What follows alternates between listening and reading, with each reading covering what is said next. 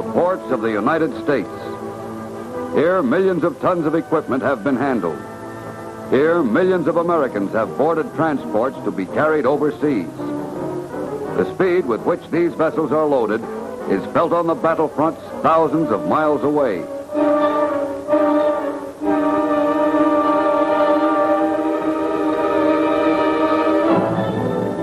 From the moment a ship enters the port, not only speed, but also safety is a military necessity. And of all the vessels guarded and protected, none receives greater care and more attention than the troop transport. For material can be replaced. Human life cannot.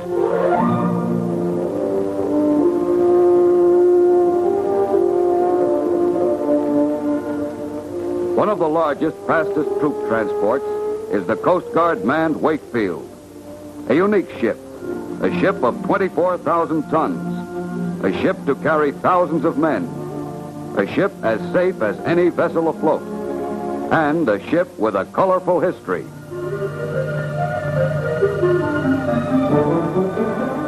Just returned from overseas, the Wakefield is preparing for another voyage. There's not much time for shore leave, and before she sails, she must be clean and seaworthy. She will take 20,000 bags of mail aboard. 1 million pounds of letters will reach our men overseas in record time, for the Wakefield is a speedy traveler. Before the troops are loaded, Army and Coast Guard transportation officers, who know every inch of available space aboard, face the complicated and exacting chore of quartering thousands of soldier passengers. The loading of troops is systematic and fast. The men come aboard at the rate of $1,200 an hour. Each man has a card directing him to his bunk, which he is not allowed to leave until sailing time.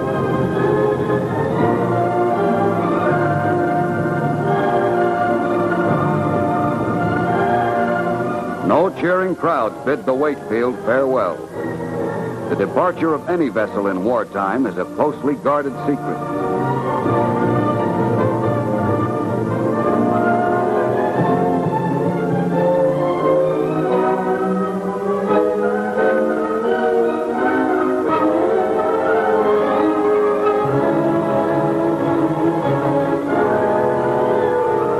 While still in coastal waters, the Wakefield is guarded by a Navy blimp, which hovers watchfully overhead. But when the blimp has to turn back, she's on her own, alone, without escort.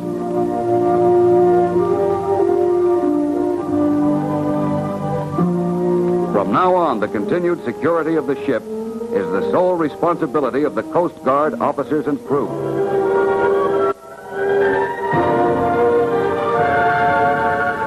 To avoid enemy raiders, the ship follows an irregular zigzag course at high speed.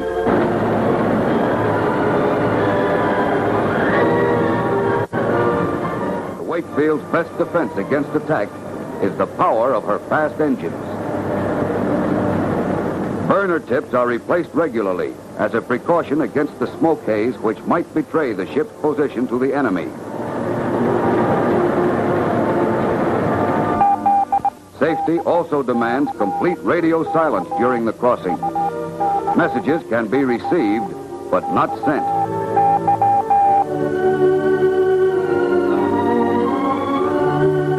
There's not much room for the soldiers aboard.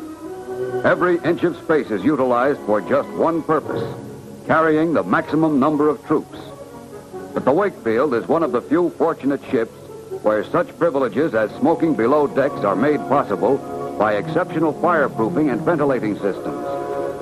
While on most other transports only salt water is available for washing, the Wakefield can produce 90,000 gallons of fresh water daily, more than enough for every man aboard. On all the crossings of the Wakefield, a spirit of cooperation and comradeship has sprung up between the Army passengers and the Coast Guard officers and crew. On dozens of passages through the dangerous waters of the Atlantic, the ship has never been attacked by submarine or plane. Nevertheless, as a precaution and for training, early every morning, general quarters is sounded.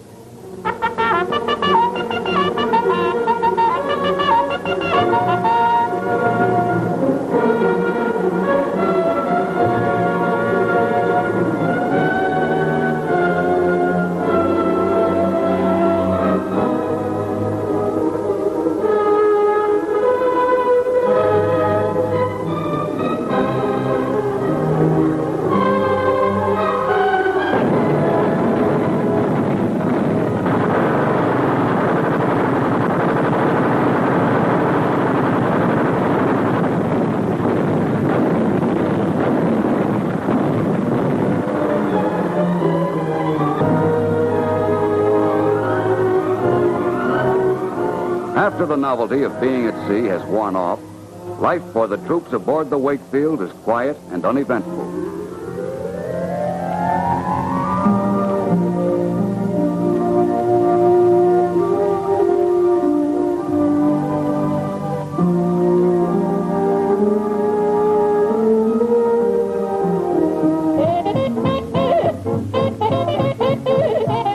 Weather permitting, Coast Guardsmen get together to relieve the monotony for their Army passengers. The musicians, many of them former members of popular bands, are part of the regular crew and play in addition to their normal shipboard duties.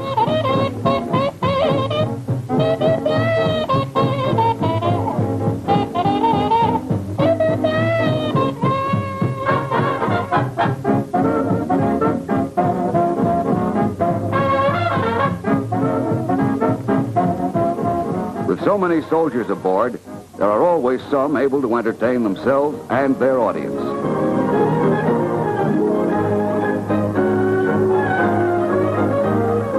But there's a job ahead, and to keep in physical trim is compulsory for everyone. The cooking necessary for so many thousands of hungry men is done on an enormous scale. From the 2,500 loaves of bread which are eaten daily to the hundreds of pounds of butter, everything is in huge quantities. But KP duty for the soldier aboard ship is no pleasanter than it was ashore.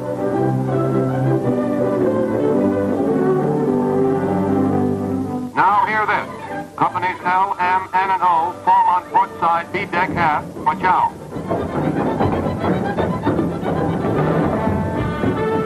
Feeding the troops twice a day is a challenging problem of organization.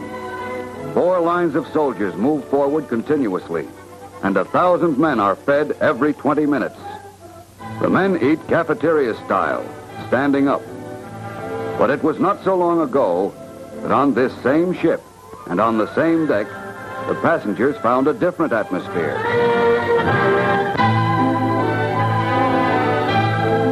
It was the atmosphere of a ship designed for leisure and comfort, where the passengers had all the carefree relaxation of peacetime travel. For the troop transport Wakefield was then the luxury liner Manhattan, whose colorful history began long before this war.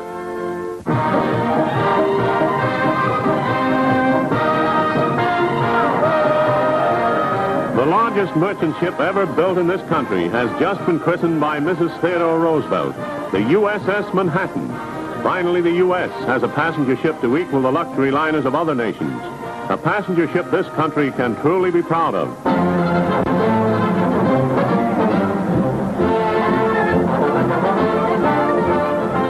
The Manhattan leaves on her maiden voyage. Thousands of people have come to bid her Godspeed on her first trip across the ocean to Ireland, England, France, and Germany. The pride of America's merchant marine is on her way.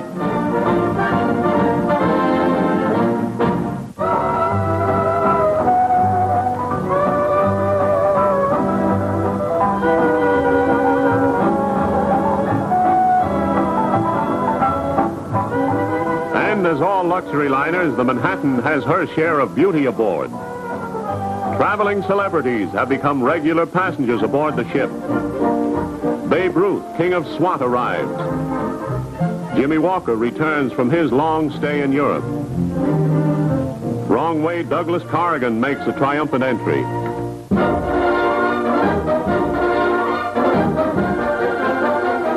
On their way way to the Olympic Games in Berlin on the USS Manhattan are the best of American athletes. On deck, Glenn Cunningham and Jesse Owens anticipate stiff competition in this greatest of all sports events. Disembarking in Hamburg, they're cordially received by German officials.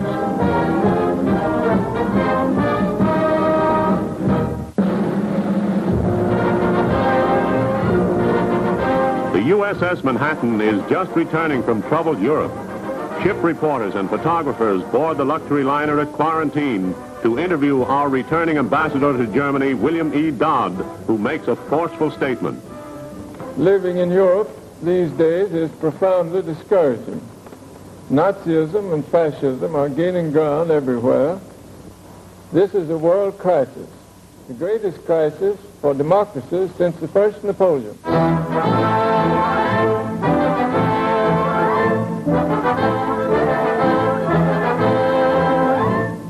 Germany at war with England and France, and thousands of Americans caught by surprise by the hostilities jam the decks of the USS Manhattan, returning from a Europe aflame.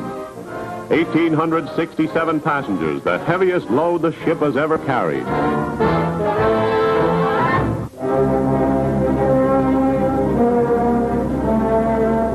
The greatest ship on the smallest reef in recent maritime history. Barred from Europe by the Neutrality Act, the liner Manhattan runs afoul a sandbar off the Florida coast en route to California. The Coast Guard has saved all aboard, but the giant is helpless, and her officers believe she'll be hung up here for weeks. The damage is estimated at more than $1 million.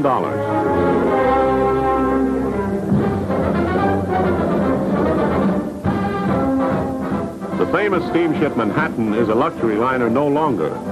Fresh out of dry dock, where she underwent repairs and conversion, the Navy has taken over the vessel and given the command to the Coast Guard.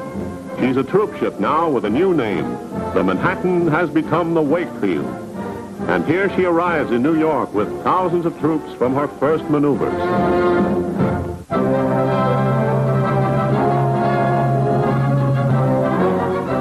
The attention of the world is focused on Singapore, Britain's mighty outpost in the Far East. Here, the American troop transport Wakefield is unloading troops when a formation of Japanese planes attack the harbor.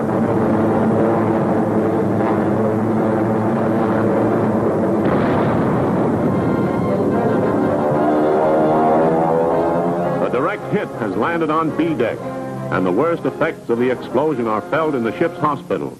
9 Americans injured, 5 killed.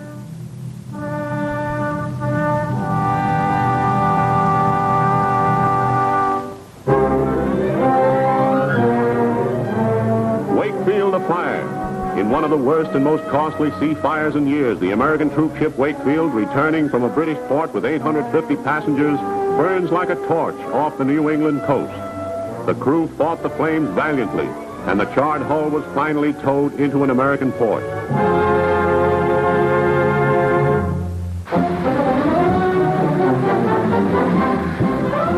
Hats off to American shipyard workers. 18 months ago, the troop ship Wakefield was burned out from bilges to mast.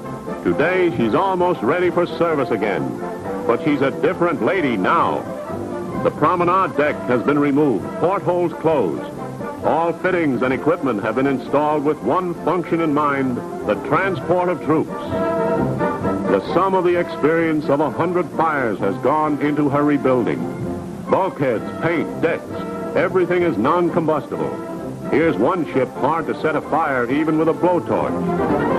Watertight compartments make the Wakefield almost unsinkable. A triumph of shipbuilding ingenuity, and soon she'll be at sea again.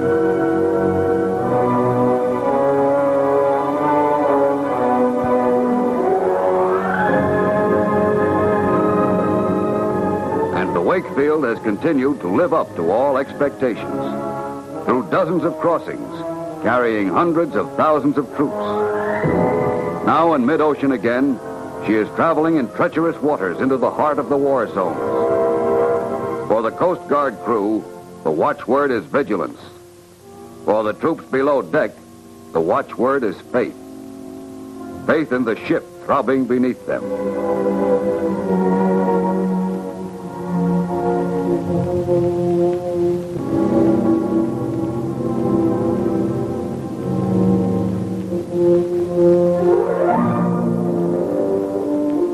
great transport pushes on, and vigilance increases as the ship enters the last lap of the journey.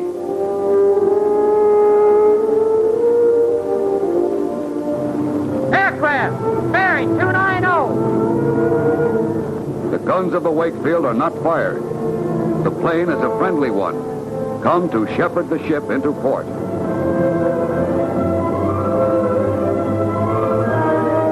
Land at last. Solid, immovable land. Land that doesn't pitch or toss or roll. For the troops aboard, the voyage is almost over, and the tension of combat approaches.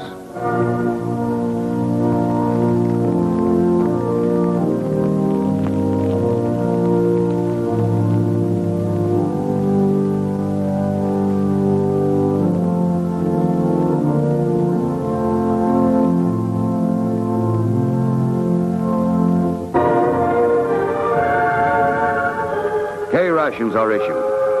After the last meal on ship, food for the soldiers may not be available between port and their next destination.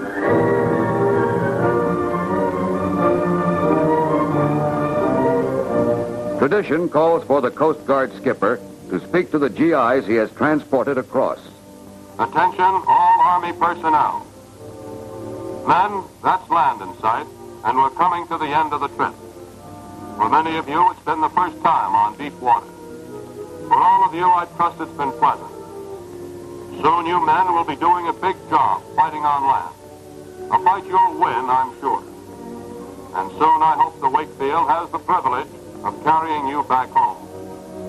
Good luck, men, and may God be with you.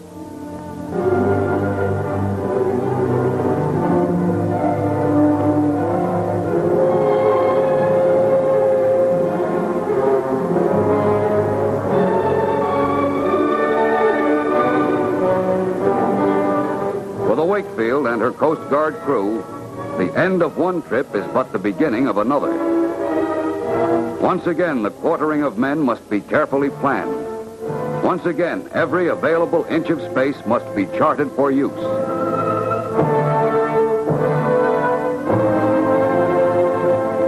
Once again, troops come aboard. But these troops for the return crossing are of a different kind and of a different mind.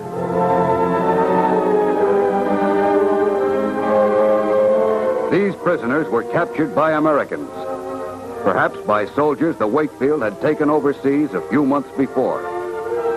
Yet to the officers and men of the ship, they are just troops, to be checked in, quartered, and cared for. The agreement protecting prisoners of war applies at sea as on land. Whatever the personal attitude of the Coast Guardsmen, the Nazi captives are given everything guaranteed them by international law. No more, no less.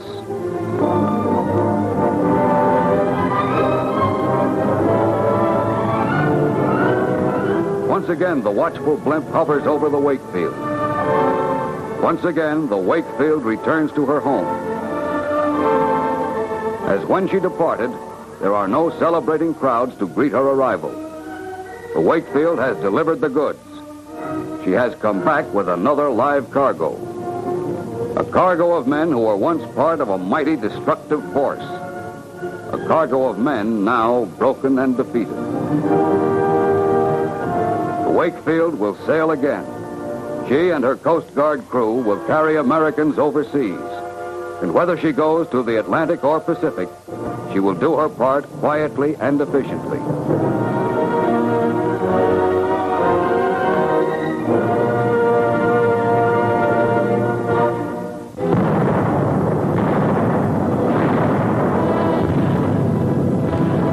In this war, your war, our war, the Wakefield is just one of the thousands of American ships which carry the war to the enemy.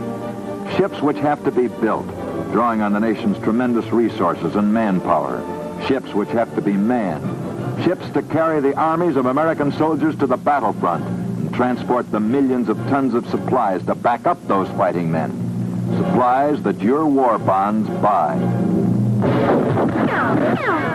The price of liberty is high in blood, and sweat, and money. Speed the victory. Speed the return of our men. Wakefield.